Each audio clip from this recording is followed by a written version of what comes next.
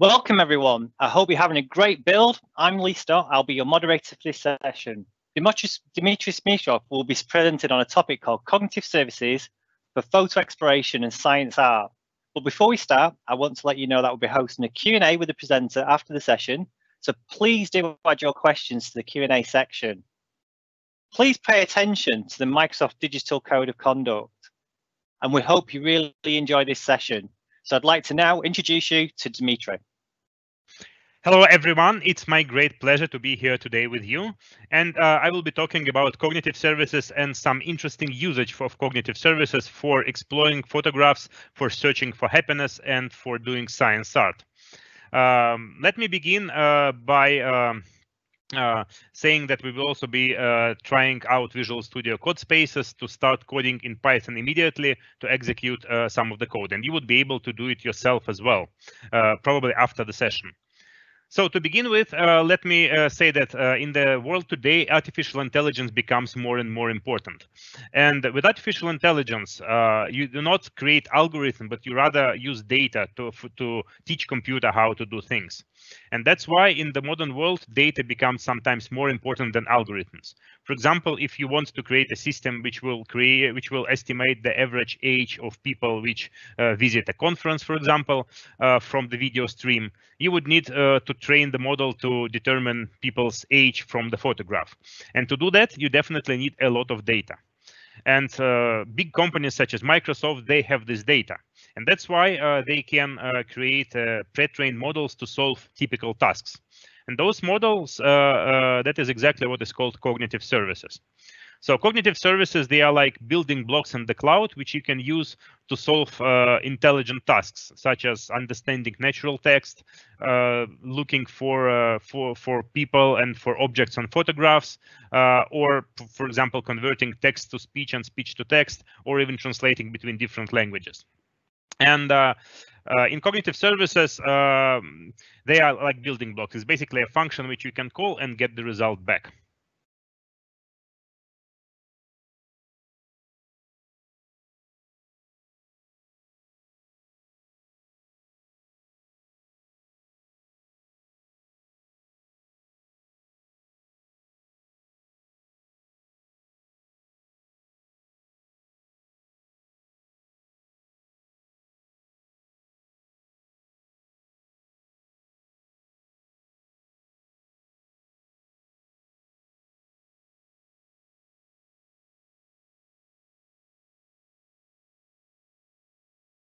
Dimitri, we've got no audio, sorry.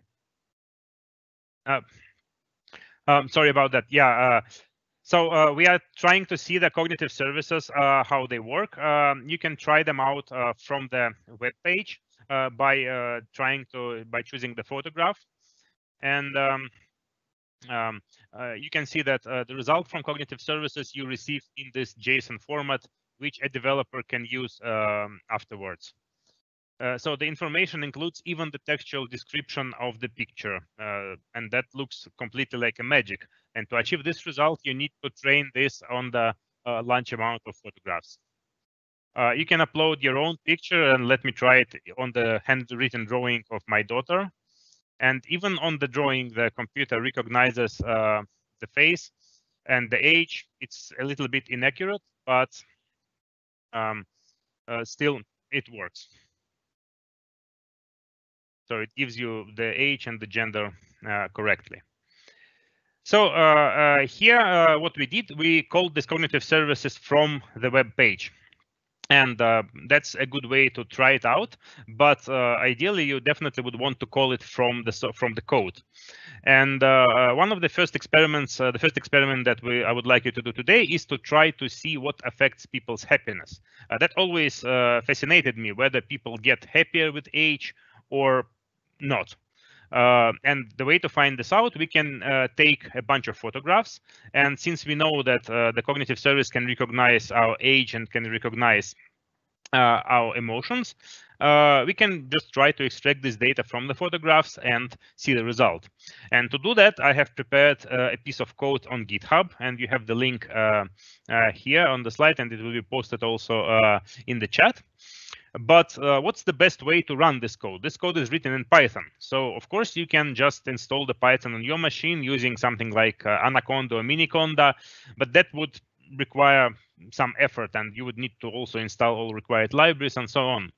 There are much easier ways to run things in the cloud. You can do like virtual machine, but even better, you can use a new feature which has been recently announced, which is called Visual Studio Code Spaces. Visual Studio Code Spaces is the development environment which is in the cloud. So you can create a small virtual machine which you would use only when you are doing actual development, and when you are not, it will be suspended.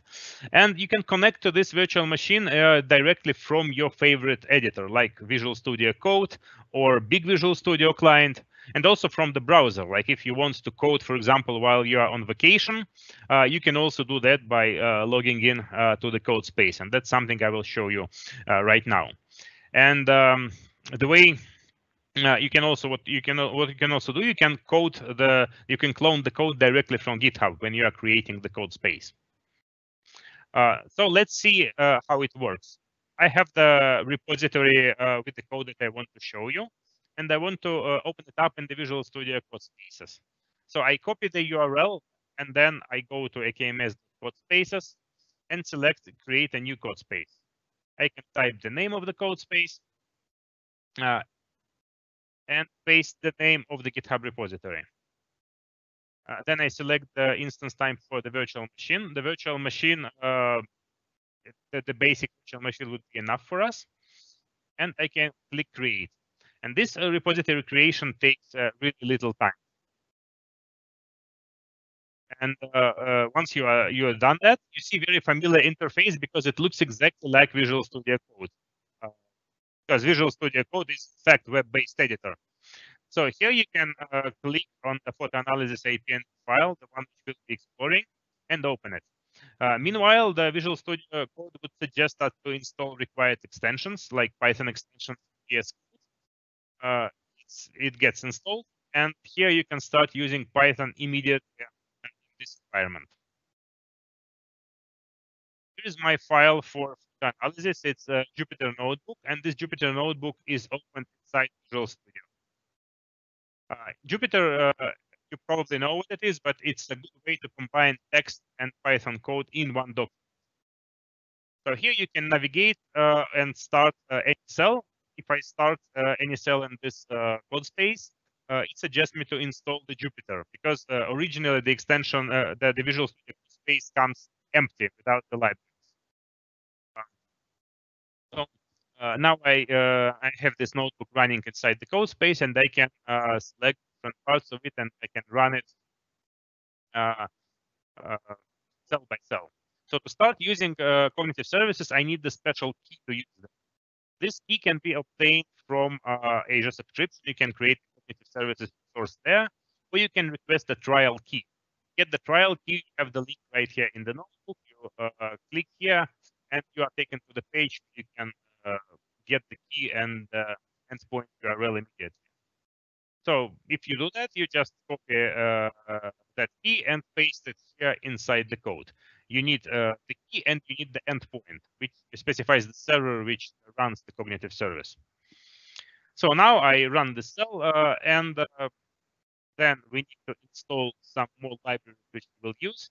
We will use Azure Cognitive Services Fusion Phase, which is the SDK for cognitive services. And this SDK makes it really easy to use cognitive services. You just create an object, CLI, Phase client, and then you can pass it any URL. Like I can take the URL of this picture somewhere on the internet, and I call detect with URL. I say that I want to return emotions age gender.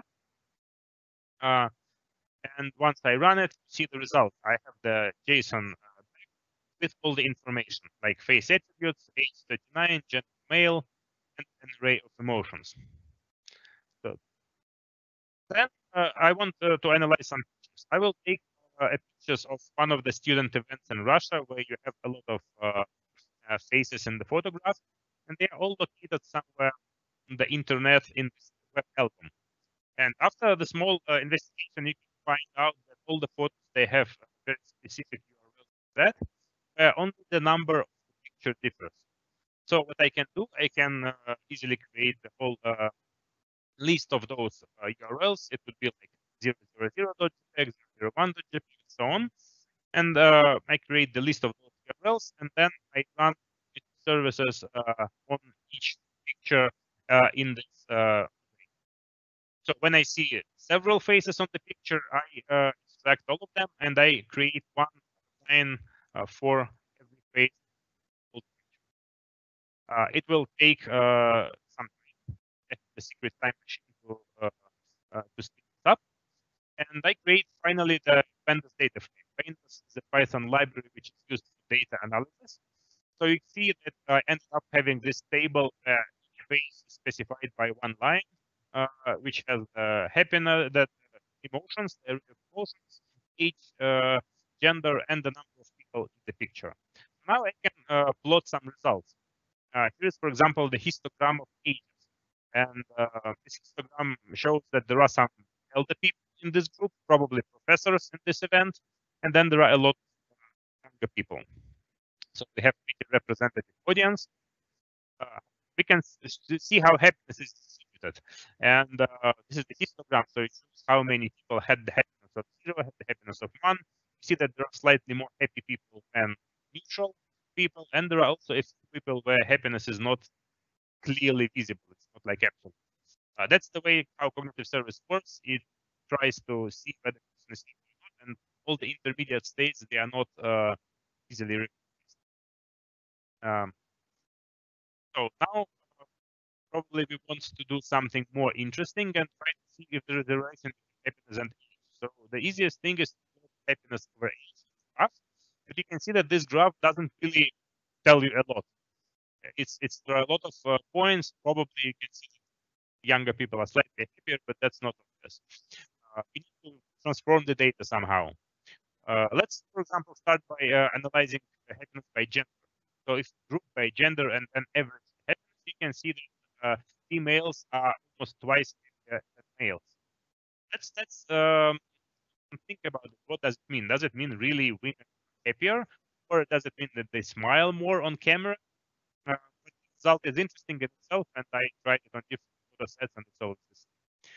Then we can see the distribution depending on the number of people on the picture. The more people on the picture, the happier they see. Because when you do the group photographs, you probably smile.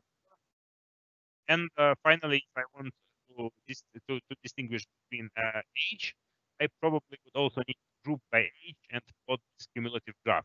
And even better, I can group different people into age categories, something like from 20 to 30, from 30 to 50, but this whole division.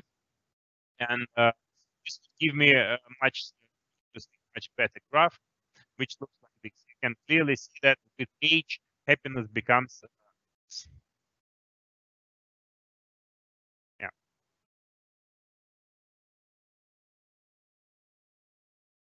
So you can now continue to do some more code in this node. I would go through all of it. You can also explore your own photographs. Here in the code space, you can just take a directory and upload some photographs there, and run this code on the photographs of your own. Code to take images from disk and analyze them. So that was the first example of using cognitive services. Now let's do something even more interesting with them.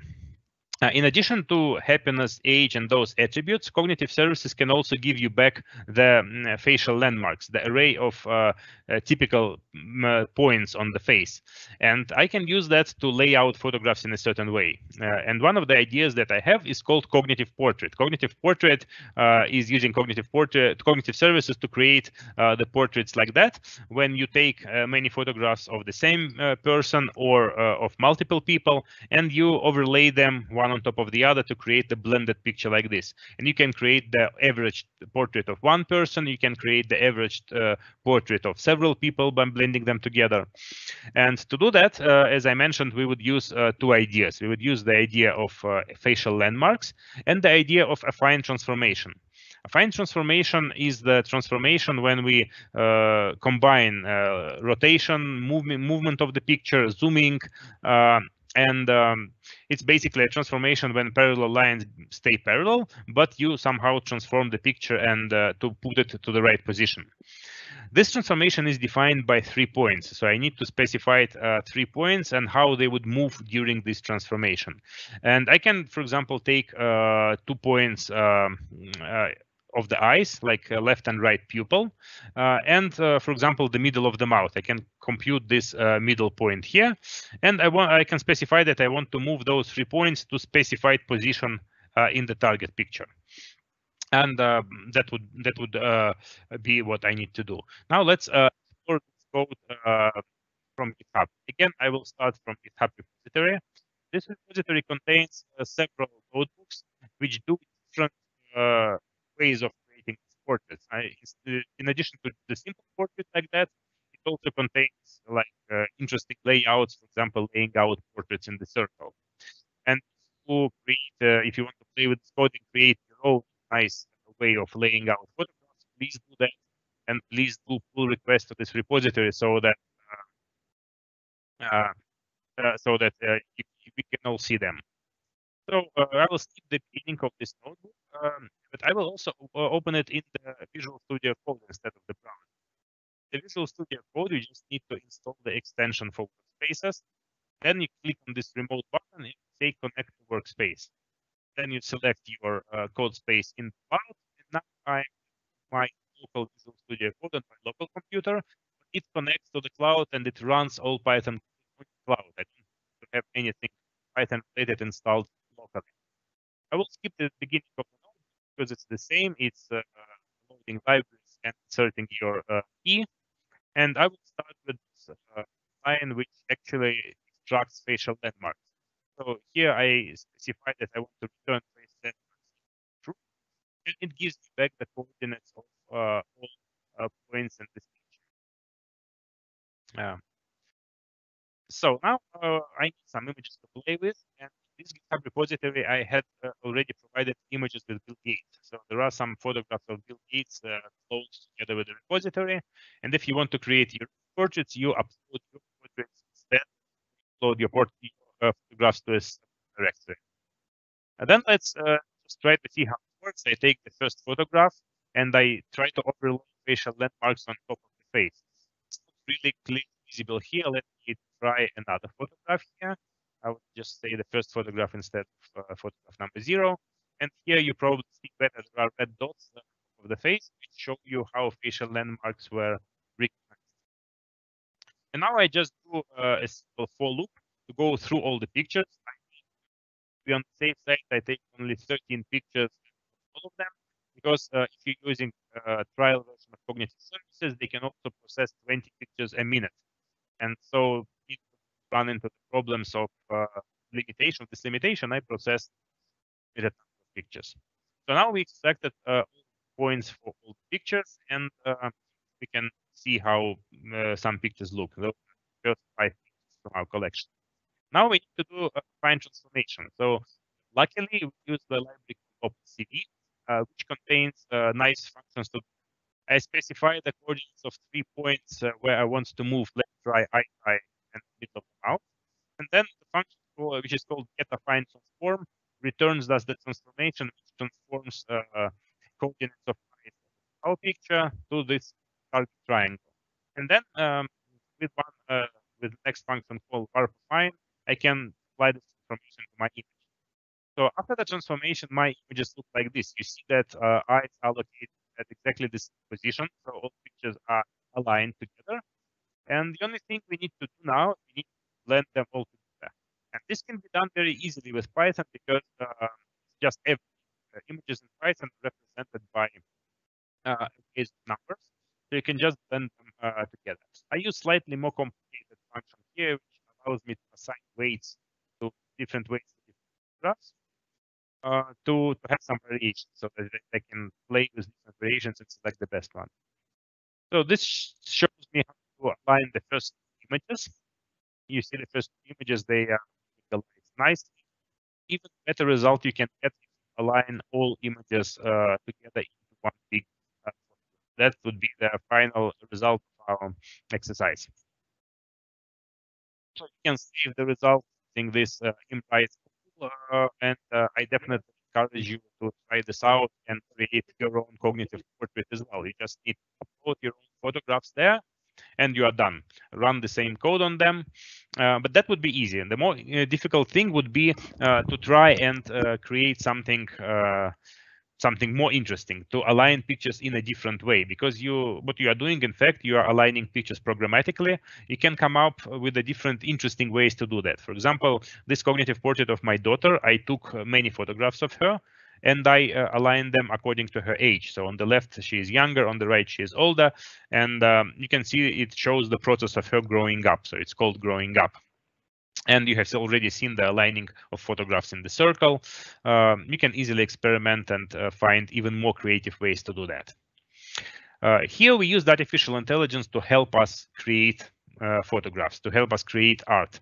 But in fact, you have probably heard that AI can create art itself. And that's a very interesting point, because we can use neural networks which would draw the pictures like this. You see, those are results of pictures created by a neural network which has been trained on a set of pictures of flowers, of landscapes, and of people, of portraits. And you can start to think for yourself. I mean, is artificial intelligence actually capable of creating something artistic itself?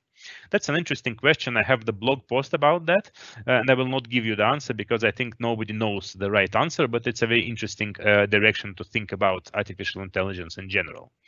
And if you want to share this idea of cognitive portrait with your friends, I suppose you can run the code, but you can also share and give them the address of this bot. I have converted this idea into a chatbot, which is kind of a virtual exhibition, because now during the lockdown, we cannot go to museum, we cannot experience interactive installations. I had, by the way, an interactive installation working at one of the museums in Moscow, but now since the museum is closed, you can experience the same thing through the chatbot. You can try this bot, People Blender bot, in Telegram. You can add it and send it your photograph, and your photograph would be blended together with photographs of other people who use this bot. Or you can try to use the same bot from my website, from the page which is listed here. You just need to send your photograph, but make sure it would also be available to other people as part of the blending experience. So if you want to learn more, if you want to learn how AI can generate paintings, I have the blog post on that. I have a blog post discussing whether AI can be creative and how to create this kind of interactive exhibit and chatbot which blends pictures together. It's a showcase of different interesting Microsoft technologies. So if you want to learn about Azure functions, about how to use Python to write Azure functions, you can read this blog post as well. So I think that concludes my talk. Please don't forget to fill in the survey. And now I am ready to answer your questions.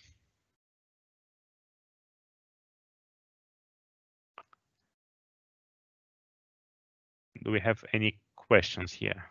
Hi, Dimitri. Yes, we have a number of questions. So lots of interest in Visual Studio Codebase. So first of all, apologies for the audio there, everyone. We do know it was a bit choppy. So apologies over that. So yes, first question is around Visual Studio Codespaces. Lots of interest. So how do students get started with using Codespaces? And can you deploy custom environments to your Codespace environment? Definitely. So to use Codespaces, you need Azure account. And for students, you can create the free Azure account, which would have some amount of money. Actually, yeah, the link would be provided on the final slide of this talk. It's a KMS/Azure for students, and you can sign up for free Azure account and create the Codespace using this account. Keep in mind that Codespaces, they are really very cheap. So the money that you have in credit would be enough to enjoy this coding environment for quite a long time. In question to creating your own environments, code spaces are based on container technology, so you can either provide your own container instance if you want the completely custom environment, or you can provide customization code like requirements.txt or startup script, which would be executed when somebody creates the environment. So yes, you can do that. Okay, so the next question was around how does a beginner get started in learning more around cognitive services? We've posted links around the MS Learn modules, but what guidance could you give? I think the MS Learn modules is definitely a good place to start. But what you can also do, you can just go to the page of cognitive services, and for each service, it provides sample code, right? On the cognitive services page, if you dig a little bit there, you can see the sample code in several languages which you can copy and paste and start using immediately. And actually, it's very simple. It's as simple as calling a function and getting the results back. You can also like try this code which we have which I have shown you today, and use it as a starting point. So there's another question around how can cognitive services be used in real world examples? So somebody's given an example of a security situation where you want to monitor something. So can you share some experiences or understanding of how cognitive services is being used in the real world? Definitely. Cognitive services are created to solve very typical tasks. So in business, there are a lot of tasks which fall under this category when you need to do something quite clear, like do security, recognize people's faces, monitor emotions. And for those situations, cognitive services are a very good fit. As an example, I can give you an example of one startup which is here in Russia, who came up with the idea of monitoring people's emotions during their conversation with the client. For example, when you come to the bank and you talk to the representative of the bank, this system monitors your emotions to see whether you are getting good service. It also monitors your conversations. It converts all the conversations to text and tries to figure out whether you are talking about right things and how well certain approaches work or not.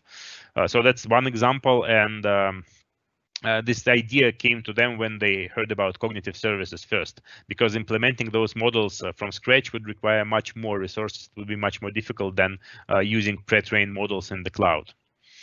And there are definitely many more examples.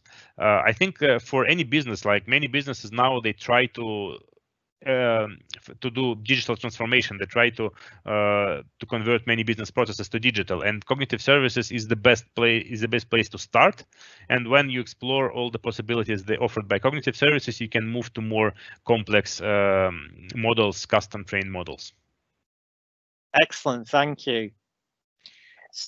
So what we'd like to do is just thank Dimitri for the session. Excellent content here. There's now a slide which is covering the additional resources.